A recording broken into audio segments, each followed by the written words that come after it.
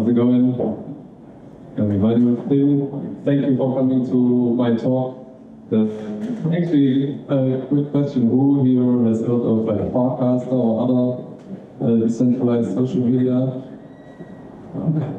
So I guess I have to like go into details about that. Yeah, my talk is this time not CTR click-through rate optimized in terms of like the title. We're going to talk about set reconciliation for storage-heavy decentralized applications. Yeah, as I said, I'm Tim Daub, and I'm the co-founder of Kiwi. And yeah, in case you've been living under a rock and you think to yourself like, why does crypto Twitter feel so dead?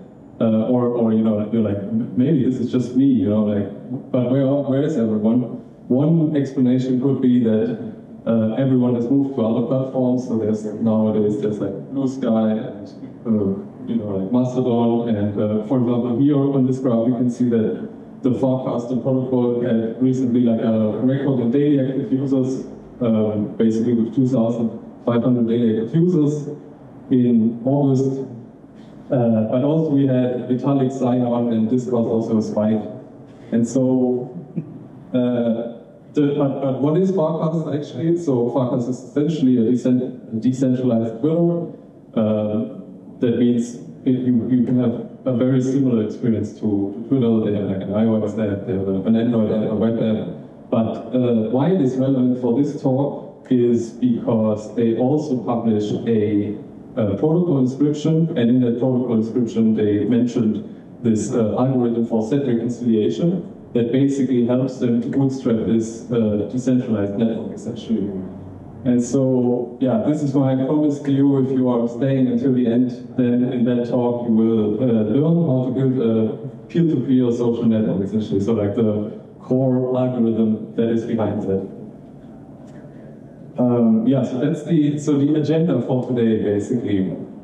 We are going to understand what set reconciliation is good for, essentially, and I'm going to dive into an example just after the agenda slide. We are going to talk about what the technical challenge of that is, how it works. I have prepared two data structures that we can use it to run through it, and then we will evaluate basically our approach after we've discussed how set reconciliation works. So yeah, so first of all, what is it actually good for, right? So here I've basically created this kind of like mapping between the different protocols and the products that exist. So just to basically give you an overview of what exists in the space, we have like Farcaster that implements the set reconciliation with Warpcast, and it's I think like the Web2 equivalent today would be this would be X essentially. We have Lenster with Lens and Momoka building on layer 3. We have Frentech, which launched on base essentially, and I would have classified it as something like OnlyFans actually. And then the project that we are working on, Kiwi, where we've been like pretty heavily inspired by the set reconciliation algorithm of Farcaster. And just to differentiate this kind of talk from like the blockchain talks in the house, I also included this column here of like, does the social network actually need to solve the double spending problem? The reason why we all started using blockchains. And I think for Farcaster it's a pretty clear no. Like if you have Twitter, you don't need to solve double spending problem. For Lens, I'm not sure, but I would also go into the no section. I think for Frentech, since you have these like keys and you need to trade them on a bonding curve, I think it's quite important. So I think it's a yes. And then for Kiwi, actually I should probably update this also to kind of like a maybe or a yes, because for example, when you are uploading on a platform, you have this kind of, you know, like Reddit, then there is like some component of double spending that you need to solve. But yeah, so like set reconciliation, I think you say, or it's like maybe like a point of criticism, like why don't we use like a federated system, right? Like Mastodon, for example, has existed for many years. There's also systems like I think Lemmy and others. And and you know, they have worked well, right? Like there are big communities using these systems. Well, some reason is actually that the node operator has a lot of power in order to enforce rules, and so this is from someone actually that from Ethereum who also gave a talk at Protocol Berg today, where basically I think he logged onto like a Mastodon instance. He must have posted something capitalistic, and then basically the mods suspended his account basically with like the reason, no capitalism here, thank you, might change my mind for a bunch of Moneros, and definitely not cross-posting to the public timeline. So I think it's kind of strange, but essentially in Mastodon, the handle that you are registering is with the node operator, essentially. So you are registering your own name, I think, at the node operator's handle. And then, as we will also learn, there are permission peering agreements between nodes, which essentially means, I guess, that you can lose all of your data, although I'm not really well versed on like Mastodon, really like say that with a lot of confidence. But in terms of the overall structure of the networks, I've come up with this kind of like schematic overview where in the middle you have like Mastodon, and you have these different user groups represented essentially as these fruits, and also one vegetable here. And so you can see that not all of the nodes are talking to each other. For example, the broccoli node is not talking to the Kiwi node, and you know, like there's, for example, a rule on the broccoli node that no fruits are allowed. And so this is kind of like enforcement of specific rules for the node operator. And like you can see that there's like you know, there could be like peering agreements between certain nodes. And then on the left side, I guess from this side on the left side, you can see like Elon's Twitter or X, right, which is just a giant blob where that houses basically all of the different user groups, and I think many people have made kind of this criticism that Elon can arbitrarily enforce the rules, and he also bought the entire thing with his own money and so on. So it's, I think, very different from like these other two approaches. And then the last structure that I'm here to tell you about is essentially this idea of like Farcaster and Kiwi news that is very similar to how, for example, also Ethereum manages data in a network, where essentially all nodes are talking to each other, and all nodes basically hold the entire network's data, right? So you don't have like a node operator, for example, necessarily being able to execute on their own opinion of a certain moderation decision or whatever. Like the entire network experiment.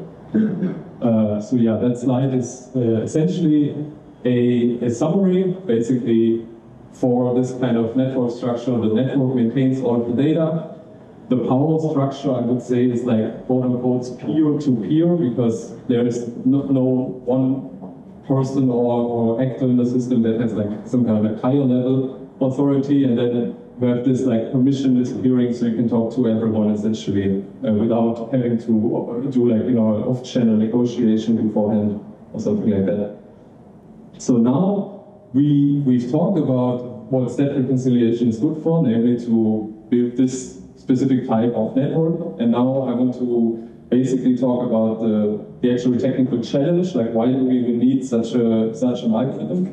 And so for this part of the talk, since this is formally a workshop, I have also prepared this as a page on attestate.com, which is the docs page of Kiwi News. So if you are scanning this QR code, or if you're typing in this like your URL, you can also follow along in terms of, like, you know, you can see all the graphics that I've produced for this talk. Or if you're watching this on stream or on YouTube, you can also just go through this again. So I'll just leave it up for like 5 seconds. Yeah, and for like YouTube people, it's attestate.com/kiwi/main. Okay. Yeah, so the setup is the following. We are on the internet, and we are sending this data between different peers, and you know, like how it is on the internet, not everything is very reliable, but the setup is that we have these like 3 states, state 0, state 1, and state 2, and I have made like this metaphor of like these different Pokemons, where you can only evolve from, I mean, who knows, who doesn't know Pokemon, to explain Pokemon? Okay. So basically you can only evolve from Charmander into Charmeleon, right? And then from Charmeleon you can only evolve into Charizard, but you can never evolve from Charmander into Charizard directly, right? So this is a metaphor essentially for like a state that is dependent on other state, and like, I don't know, when you are working with databases or blockchain, probably you've come across this idea before. But essentially here we have these different peers, peer A, B, C, and D, and so on. And peer A essentially starts evolving into this new state, so it goes from state 0 to state 1. And it sends out this blue message to all of the other peers of how to evolve as well into Charmeleon. And so in step 2 you can actually see that this worked quite well. So peer C, peer F, and peer D all got the message, all got the memo, and basically they evolved. However, basically peer B was offline during the time of sending the message, so it is not able to evolve, and it stays essentially in the Charmander state. And so in step 3, it comes back online. Okay, so it was just offline for some short period of time. However, in step 3 also, peer A is already evolving from Charmeleon into Charizard, and it's basically sending out this new type of message, this time in pink, of how to evolve basically from Charmeleon into Charizard, right? So everyone gets this message, so peer C is being able to evolve, peer F and peer D. However, here's the problem for peer B, it never got the message of how to evolve into Charmeleon, right? As we saw in step 2 essentially. So now, since we cannot, you know, like skip a step in the evolvement hierarchy, we can basically, peer B can basically not evolve from Charmander to Charizard essentially. So it's basically left out, and it cannot, you know, listening to the gossip basically doesn't help it anymore. And so this is really the problem that we have here, which is that on a network, oftentimes connections are prone to error, and offline peers that go offline always need to have a way to catch up, essentially. And so set reconciliation is essentially such an algorithm that helps you to catch up in order to listen then to all of the gossip of the network after that again. So yeah, quick recap again. So basically we've learned what set reconciliation is good for. We have learned what the technical challenge is right now, which is this like network is unreliable. And now I'm going to show you 2 ways of making it work, like making 2 computers essentially synchronize over network. The one is kind of a more contrived example using bitmaps, and then we'll go into how to do that with Merkle trees, and then we'll go to evaluate what we've done. So there's a bit of a setup here, and now it's finally becoming a bit more technical, where we have these 6 different messages essentially, which is not particularly realistic, but anyways, we have these 6 different messages. We can put them each through a hash function, and then so A equates 0 in hex, B equals 1, C 2, and so on and so forth until F equals 5, right? And we have these 2 peers, peer A and peer B. They store these kind of messages, so you can see that peer B stores A to D, and peer B stores E to F. And they have the capacity to also identify each of these messages using a hash function, so they can set like different flags in a bitmap essentially. And now really the goal of like set reconciliation is like, how do we get these 2 peers to sync where the set of messages is reconciled and A to F is in both of the 2 peers. And so this is essentially an example of that, where we just initialize this kind of algorithm by POA sending its own bitmap to POE. POE receives the bitmap with the 4 bits set to green color here essentially, and then basically goes through all of its messages, checks which one are available in POA, and it sends basically in a step 2 all of the missing nodes to POA, right? So as you can see in step 3 already, POA in this case is then fully reconciled, right? However, we want to do it for both directions, which means that we have to basically repeat the same process, but in the other direction. So basically, POE also creates its own bitmap, flags the 2 messages at the end as existent, and basically in step 3, POA essentially evaluates these messages and finds that A to F is essentially missing and sends them over, and in this case both nodes have essentially their sets reconciled.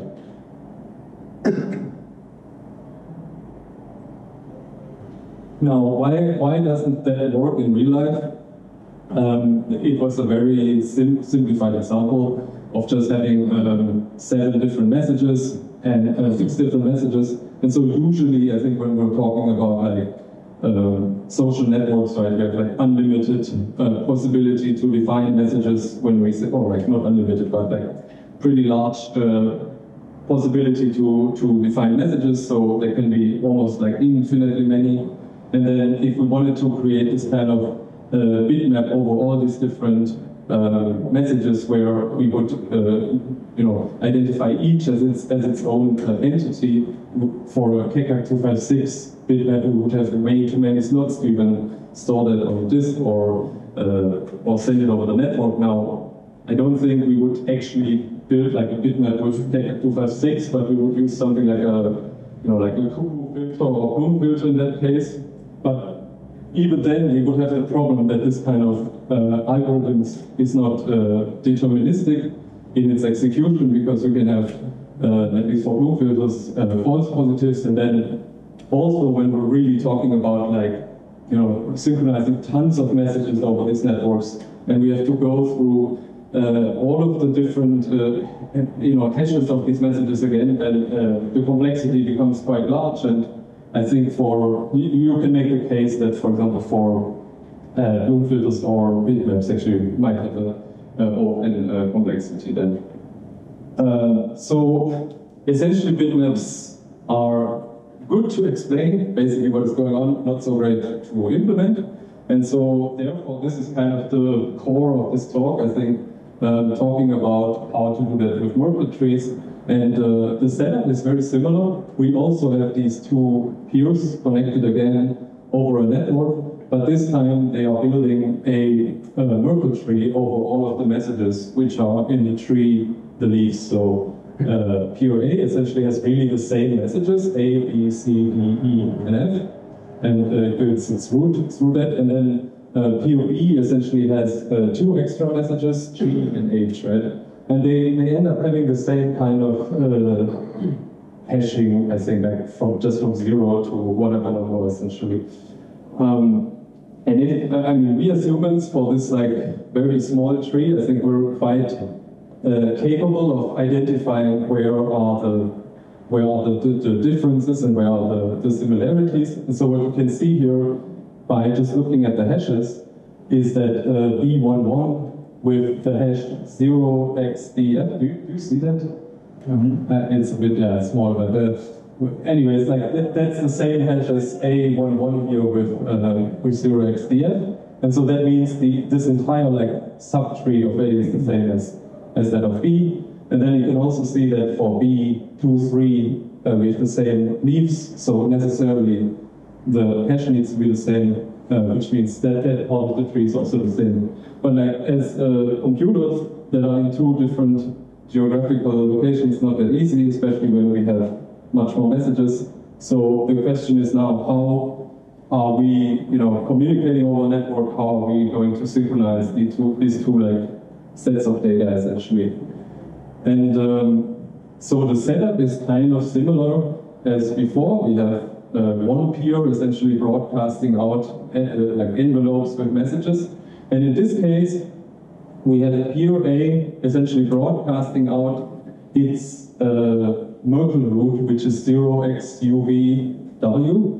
And so you can see that here in step 2, basically that's the tree root of A, and that's the tree root of B. And for all of the peers that have the same tree root, as you can see, they just receive the message and they're like, yeah, I have the same tree, so we don't need to sync, right? If we have the same hash on the root, we don't need to sync. However, peer B actually has a conflict, and so peer B's root is 0xADC, and A's is UVW, so they're a mismatch essentially. And what this means is that we have to look into all of the children of the root node, and we have to analyze them as well, whether they are a certain class of match, mismatch, or missing. And so that's actually the first step of the set reconciliation algorithm that I want to demonstrate here. We just label the tree root as mismatch essentially. And so that means that for both trees, we then have to dive into the level 1 nodes essentially and broadcast these over the network and check if they are the same or different. And so that's essentially what is happening in step 2. Basically, we are sending the level 1 nodes B11 and B12 to peer A. And then here on the lower part, you can see the evaluation that happens through that. And as we have seen already before, for B11, which has the hash 0xDF, basically we are going to find a match at A11. So that's done, right? Like those messages are all the same. However, for B12, we're going to look it up by hash, and we're not going to find it. And so it's kind of a problem, and we have to basically have this kind of algorithm of how we are classifying essentially a node, and it will become more important later on in the talk. So first of all, we are basically looking up, when we get these nodes from another peer, we're looking them up by hash first. And if we find that exact node, we are labeling it a match. However, if we're not finding them by hash, we're looking them up by path. This is essentially this like, 1, 1 or 1, 2, which just defines basically the coordinate of the node within the tree. So this is like 1 level 1, the first node, and this is like 1 level 1, the second node, and so on. So we would be looking them up by path. And then thirdly, and if we are finding that node, we are labeling it a mismatch because it has been in the tree, but it doesn't have the same hash. And then finally, if we cannot find the node by hash and we cannot find the node by path, then we're saying that node is completely missing from the tree. And so I think that's like maybe intimidating, but that's really all. I think you kind of need to keep in the back of your head, which is that we are looking up by hash, we find it, we are trying to look up by hash, which is the 0xGH1, we cannot find it, and then we are looking it up again by coordinates, we can find it, but it's a mismatch. And if it's a mismatch, we basically have to descend into the children once again. Yeah, as I already said, since we had a match on B11 with 0xDF, that part of the tree is now completely done. We don't need to look at it again. And this is, I think, since I have given you this kind of example of like the bitmap and how you have to go through each of the different messages, this is really where I think Merkle trees are an optimization, because considering that you have this like totally ordered Merkle tree that you could have in a use case like Twitter, where the latest messages are always the ones that are the most to the right of the tree. Then it's very likely that you're gonna look at this branch of the tree and you're like, okay, the hash is matched, so we don't need to look. hashes match, so we don't need to look and so on. So there's like an efficiency, especially for like partially synced nodes.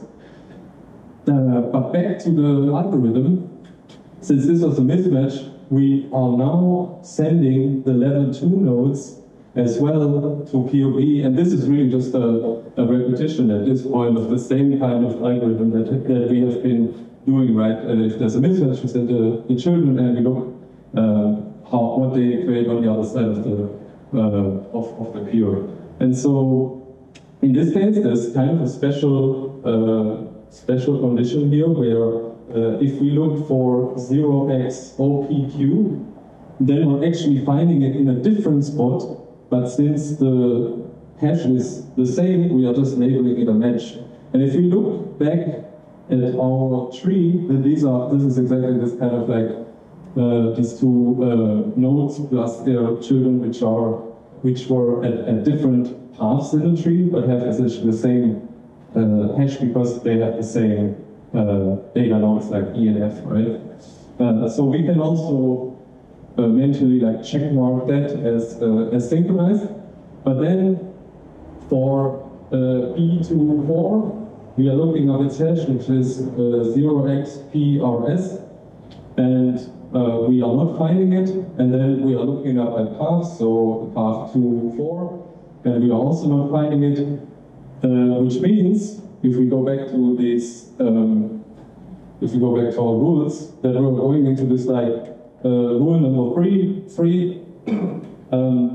looking up by hash, looking up by path, doesn't create anything, means that the node is completely missing from the tree. No, sorry, it's a mismatch. It's a mismatch, so we have to dive into, the children again. But now actually, this was a mismatch, so we are going back in the children again. We are transferring G and H to pure A, and in this case, we are looking for its hash. So this is now the rule. We're looking for its hash, we cannot find it. We're looking for its positions, we cannot find it. So we are labeling them actually as missing. And in case a node is missing, and it's also a leaf node, so it contains data, then the rule is that we're just going to add it to the data set. And this means that between step 5 and step 6, we are essentially adding G and H into pure A's data set. And if you know about like Merkle trees, if you are adding data, you have to recompute from the children up all of the hashes again. And as we know, if we have essentially the same identities on the data, we also have the same root hash, which means in this case, the trees are essentially synchronized.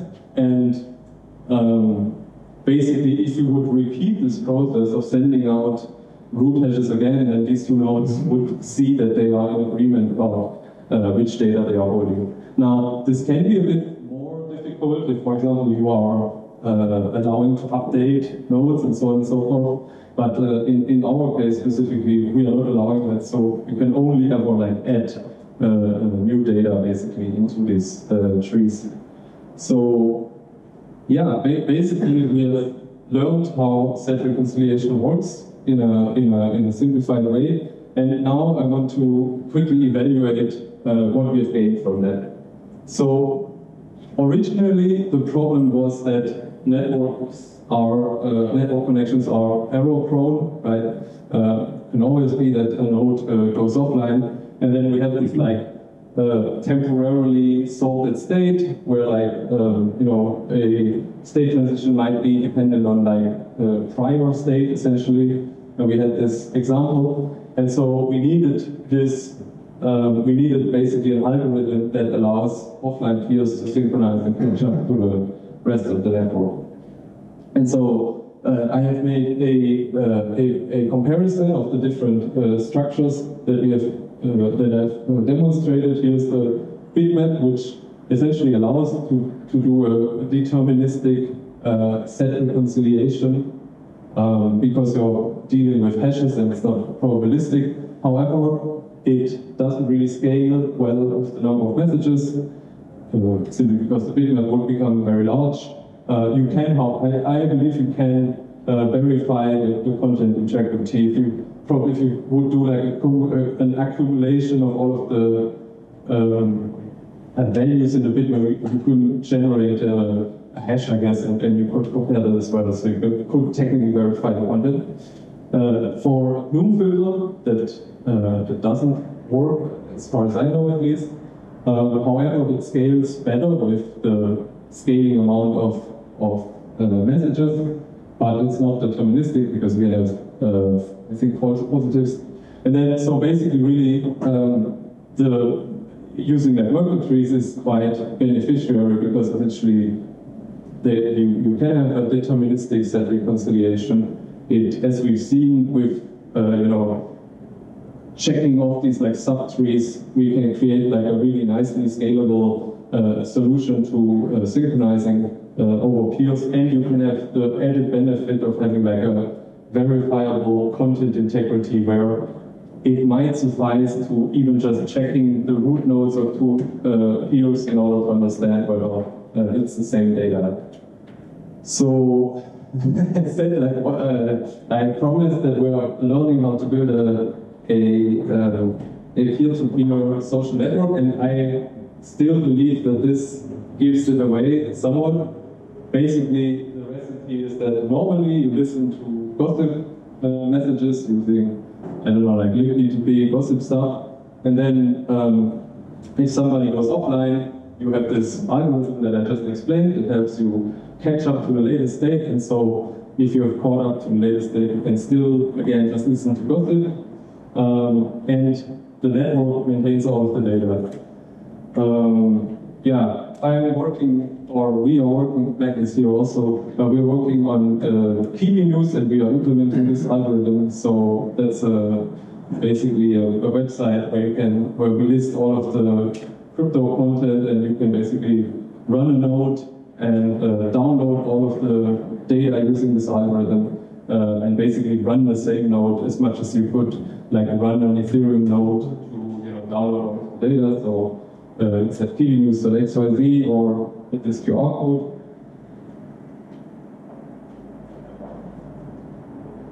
Yeah, and it's supposed to be as simple as just like uploading, and that's it. So that's a very basic example of how it works. And yeah, that's it for me. Thank you.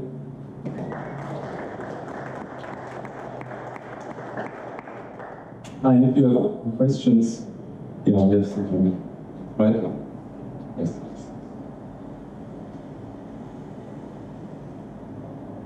Questions?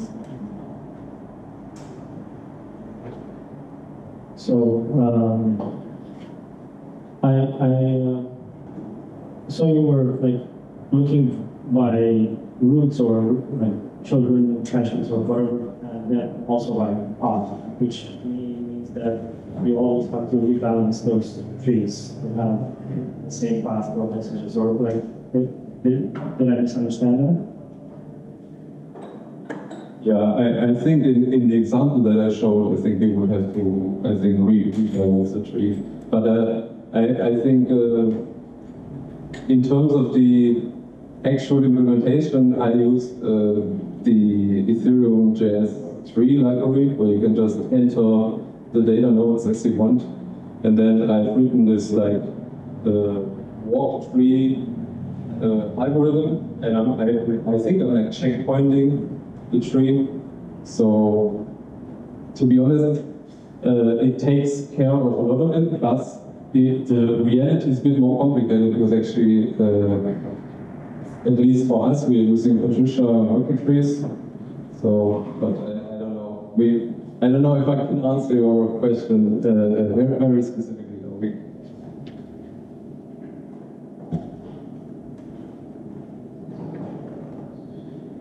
This example was about partial data loss. Like, how does it work for a new node to actually get out? Yeah, it would essentially work kind of in the same way. We would just dive into more of the different nodes until we find all of the data nodes essentially that we have to send over. So I guess if you, but it's directional, right? So like, it can be that in one case, for example, you have no data, and the node sends you like the root with the the full data root, and basically the algorithm then considers that there's nothing to get from the empty peer. So like it's always directional basically. I'm going to show this.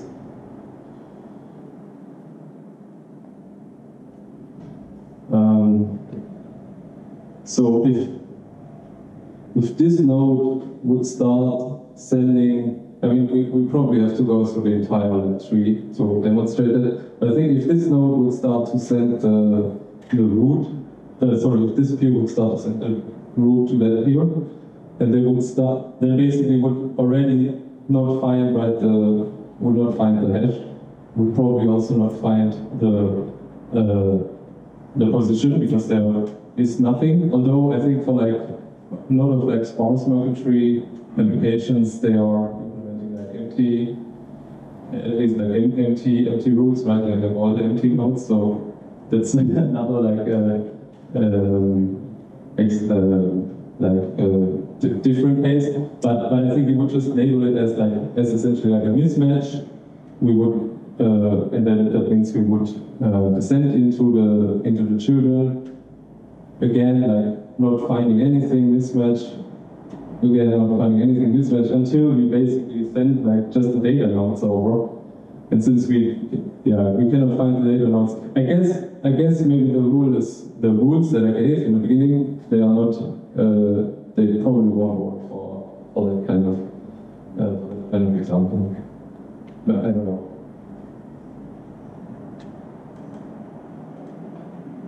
I'm just wondering, kind of based on that question, like, what do you look at for avoiding like DOSes? Because it seems like you could really easily, like, through flooding the network with like misbehaving root nodes, and forcing like a full reversal of the tree, especially in a full scale app.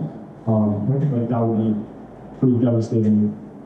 Is that like more like outside of the like is there something in this implementation, of like the dapp storage itself, in like the retrieve implementation of the application that would fix that, or is that something that has to happen like outside? And so those in the case of like sending, for example, like many tweets or no, so like if you like a new client joins the network and then like forces the full traversal of the full tree, which is more than, for example, like the original example where like they could effectively just send over to new clients like you wouldn't initially force that, and so like you might just be able to like figure out a lot earlier on based on behavior. So just to repeat for the stream, basically there would be a new node in the network that forces the traversal by sending like a fake tree or whatever, and like always forces this like traversal of the entire tree of like an honest node or whatever, and then we would basically create this kind of like DOS attack or something, right? Yeah. So what I have shown it doesn't have any like protection against it. What I've seen, for example, from Farcaster, although so they had like a permission set of nodes, so they are basically taking the ID of p2p and you need to make like a GitHub PR essentially, where you are entering your own identifier, and then I guess you would just be kicked out of the network. For us, we're not even doing that, so we can totally break the side and do that. But there are other, I mean, I guess like if I just had to like brainstorm, I think we could, for example, we have like an NFT, so maybe if you buy the NFT, only then you can communicate with all of the nodes or do something like that. Actually, you make me curious also how Ethereum does it, because I think they probably also use a similar kind of time. Thank you very much, everyone.